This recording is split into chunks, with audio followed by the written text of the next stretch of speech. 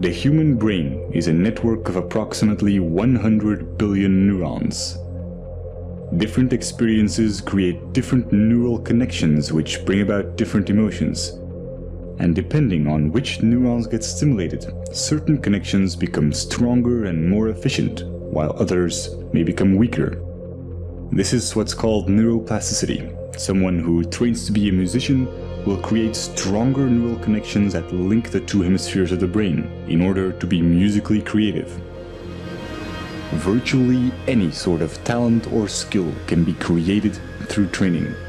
Rudiger Gamm, who was a self-admitted hopeless student, used to fail at basic math, and went on to train his abilities and became a famous human calculator, capable of performing extremely complex mathematics. Rationality and emotional resilience work the same way. These are neural connections that can be strengthened. Whatever you are doing at any time, you are physically modifying your brain to become better at it. Since this is such a foundational mechanism of the brain, being self-aware can greatly enrich our life experience.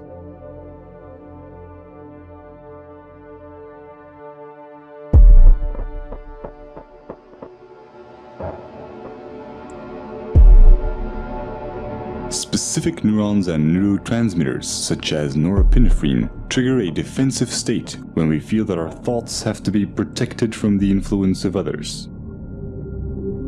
If we are then confronted with differences in opinion, the chemicals that are released in the brain are the same ones that try to ensure our survival in dangerous situations. In this defensive state, the more primitive part of the brain interferes with rational thinking, and the limbic system can knock out most of our working memory, physically causing narrow-mindedness. We see this in the politics of fear, in the strategy of poker players, or simply when someone is stubborn in a discussion. No matter how valuable an idea is, the brain has trouble processing it when it is in such a state. On a neural level, it reacts as if we're being threatened, even if this threat comes from harmless opinions or facts that we may otherwise find helpful and could rationally agree with.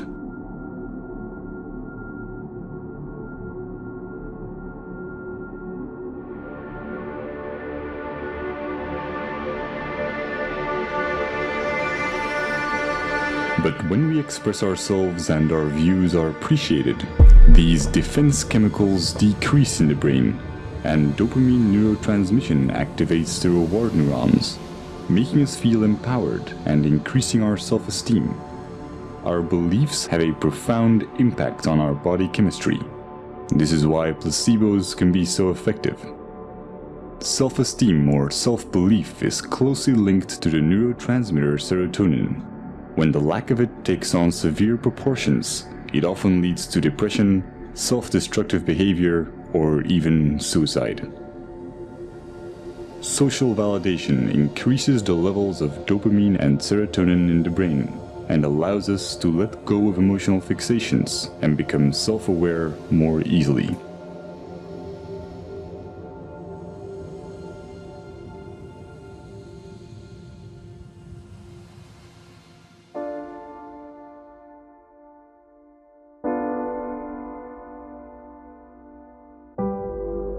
Social psychology often looks at the basic human need to fit in and calls this the normative social influence. When we grow up, our moral and ethical compass is almost entirely forged by our environment, so our actions are often a result of the validation we get from society. But new developments in neuroscience are giving us a better understanding of culture and identity. Recent neurological research has confirmed the existence of empathetic mirror neurons. When we experience an emotion or perform an action, specific neurons fire, but when we observe someone else performing this action, or when we imagine it, many of the same neurons will fire again, as if we were performing the action ourselves. These empathy neurons connect us to other people, allowing us to feel what others feel. And since these neurons respond to our imagination, we can experience emotional feedback from them as if it came from someone else. This system is what allows us to self-reflect. The mirror neuron does not know the difference between it and others, and is the reason why we are so dependent of social validation and why we want to fit in. We are in a constant duality between how we see ourselves and how others see us. This can result in confusion in terms of identity and self-esteem, and brain scans show that we experience these negative emotions even before we are aware of them. But when we are self-aware, we can alter misplaced emotions because we control the thoughts that cause them. This is a neurochemical consequence of how memories become labeled when retrieved and how they are restored through protein synthesis. Self-observing profoundly changes the way our brain works. It activates the self-regulating neocortical regions, which give us an incredible amount of control over our feelings. Every time we do this, our rationality and emotional resilience are strengthened. When we are not being self-aware, most of our thoughts and actions are impulsive. And the idea that we are randomly reacting and not making conscious choices is instinctively frustrating. The brain resolves this by creating explanations for our behavior and physically rewriting it into our memories through memory reconsolidation, making us believe that we were in control of our actions. This is also called backward rationalization, and it can leave most of our negative emotions unresolved and ready to be triggered at any time. They become a constant fuel to our confusion, as our brain will keep trying to justify why we behaved irrationally.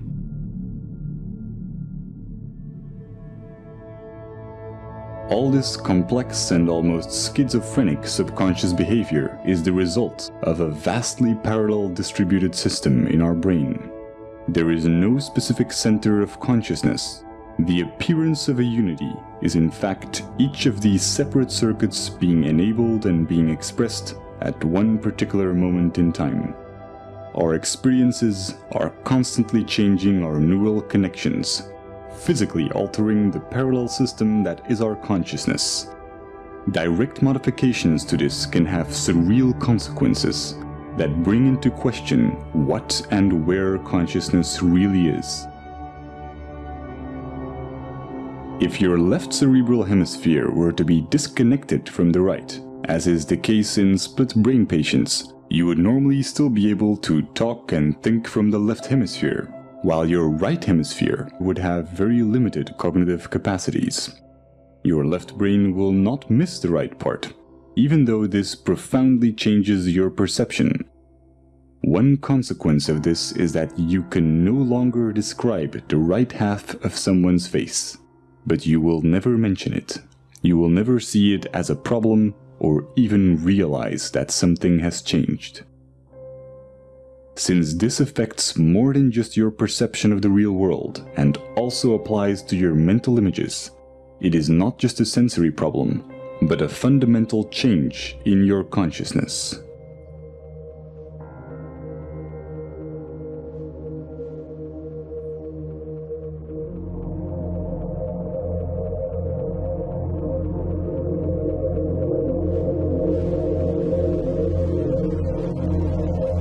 Each neuron has a voltage, which can change when ions flow in or out of the cell. Once a neuron's voltage has reached a certain level, it will fire an electrical signal to other cells, which will repeat the process. When many neurons fire at the same time, we can measure these changes in the form of a wave. Brainwaves underpin almost everything going on in our minds, including memory, attention, and even intelligence. As they oscillate at different frequencies, they get classified in bands such as alpha, theta, and gamma. Each are associated with different tasks.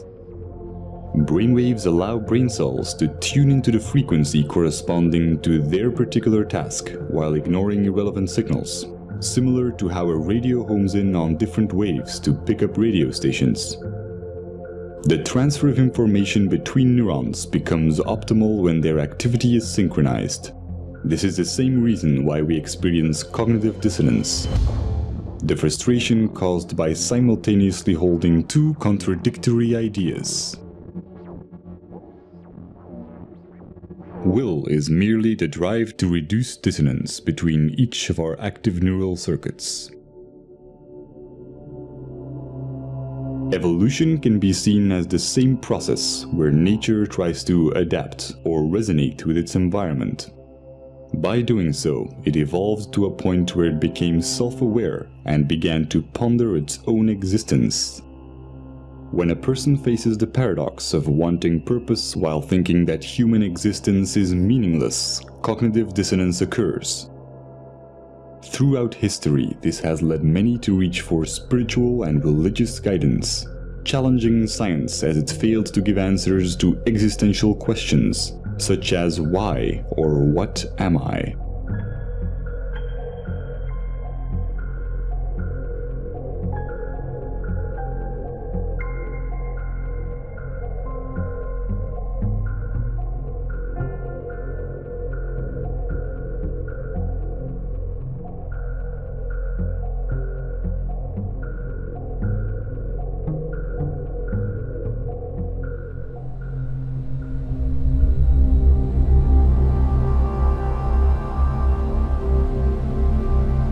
The left cerebral hemisphere is largely responsible for creating a coherent belief system in order to maintain a sense of continuity towards our lives. New experiences get folded into the pre-existing belief system. When they don't fit, they are simply denied. Counterbalancing this is the right cerebral hemisphere, which has the opposite tendency. Whereas the left hemisphere tries to preserve the model, the right hemisphere is constantly challenging the status quo. When the discrepant anomalies become too large, the right hemisphere forces a revision in our worldview. However, when our beliefs are too strong, the right hemisphere may not succeed in overriding our denial.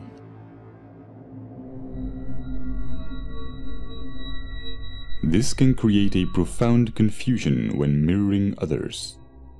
When the neural connections that physically define our belief system are not strongly developed or active, then our consciousness, the unity of all the separate active circuits at that moment, may consist mainly of activity related to our mirror neurons. Just as when we experience hunger, our consciousness consists mostly of other neural interactions for consuming food. This is not the result of some core self giving commands to different cerebral areas. All the different parts of the brain become active and inactive and interact without a core. Just as the pixels on a screen can express themselves as a recognizable image when in unity, the convergence of neural interaction expresses itself as consciousness. At every moment, we are in fact a different image, a different entity when mirroring, when hungry, when watching this video. Every second, we become different persons as we go through different states. When we use our mirror neurons to look at ourselves, we may construct the idea of identity. But if we do this with our scientific understandings, we see something completely different. The neural synergies that produce our oscillating consciousness go far beyond our own neurons. We are equally the result of cerebral hemispheres interacting electrochemically, as we are of the senses connecting our neurons to other neurons in our environment. Nothing is external. This is not a hypothetical philosophy. It is the basic property of mirror neurons, which allow us to understand ourselves through others. Seeing this neural activity as your own while excluding the environment would be a misconception. Our superorganismal features are also reflected in evolution, where our survival as primates relied on our collective abilities. Over time, the neocortical regions evolved to permit the modulation of primitive instincts and the overriding of hedonistic impulses for the benefit of the group. Our selfish genes have come to promote reciprocal social behaviors in superorganismal structures, effectively discarding the notion of survival of the fittest. The brain's neural activity resonates most coherently when there is no dissonance between these advanced new cerebral regions and the older, more primitive ones. What we traditionally call selfish tendencies is only a narrow interpretation of what self-serving behavior entails, wherein human characteristics are perceived through the flawed paradigm of identity, instead of through a scientific view on what we are. A momentary expression of an ever-changing unity with no center. The psychological consequences of this as an objective belief system allow self-awareness without attachment to the imagined self, causing dramatic increases in mental clarity, social conscience, self-regulation, and what's often described as being in the moment.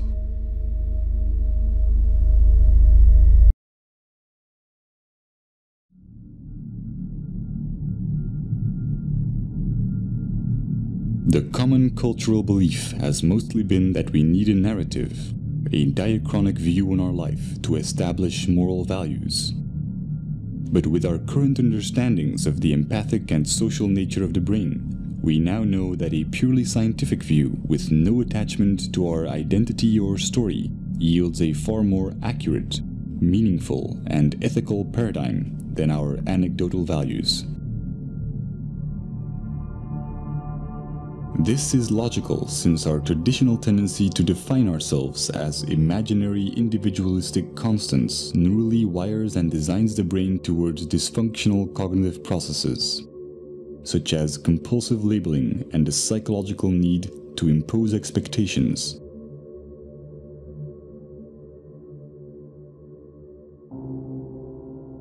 Practical labeling underpins all forms of interactions in our daily lives. But by psychologically labeling the self as internal and the environment as external, we constrain our own neurochemical processes and experience a diluted disconnection.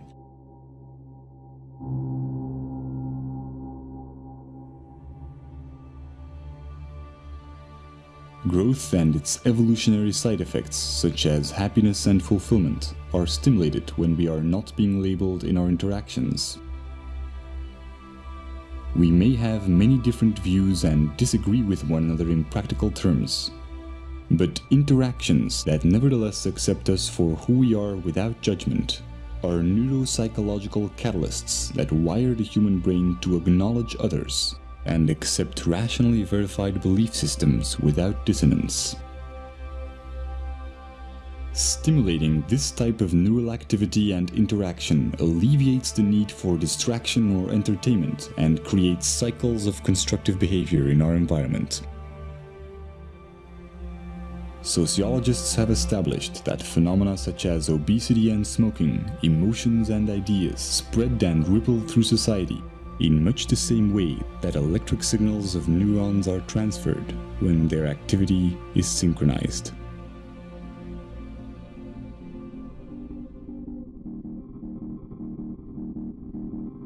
We are a global network of neurochemical reactions, and the self-amplifying cycle of acceptance and acknowledgement, sustained by the daily choices in our interactions, is the chain reaction that will ultimately define our collective ability to overcome imagined differences and look at life in the grand scheme of things.